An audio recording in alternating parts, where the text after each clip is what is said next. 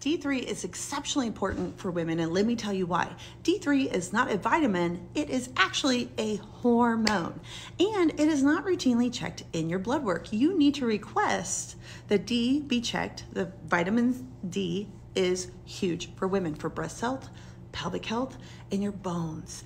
The best type of D3 to take is D3 with K2 because they tell calcium where to go. And as you are losing estrogen, you are losing bone density, and your D3 needs to be there.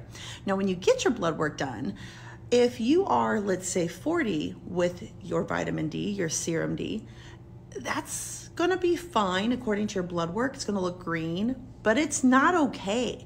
That's just not that's enough to like not get rickets. Like that's not like optimal. I want you to be optimal. So like with my women, I'm like, if I can get you to 50, 60, 70. And the other day, I had a woman who had a 80, like unheard of. But if I can get you to 50, 60, 70. Now, my personal journey with low vitamin D is I don't do well with the pill version. I do best with 10,000 D3 with K2 and a liquid dropper. Now, I'm getting my D checked every 3 to 6 months because I have such poor levels, and I have finally found that a more expensive liquid D3 with K2, because it's fat soluble, does best for me. And everybody is different with their vitamin D and how they process it. And so supplementing and then check. So it's like test, don't guess. And I have had to ramp mine up, and mine is just slow.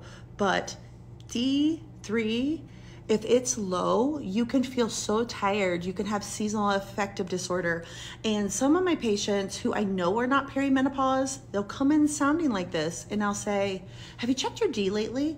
And they're like, no. And I'm like, you sound sad and like kind of dark, and it's winter time, and have you been outside? No, you haven't. So kudos to you for protecting yourself and knowing yourself. And that is very low for your D, and it is not optimal, and that's why you don't feel so great.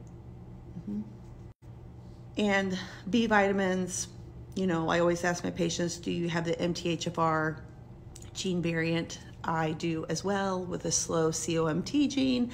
And I found my B comes up if I take a sublingual folinic acid, and it's made all the difference in me. These two things really made a difference, a huge difference. The supplement I take is by Ben Lyons, who wrote the book Dirty Genes, and I just happened to come across the supplement, but I love his book Dirty Genes. If you haven't read that, read it.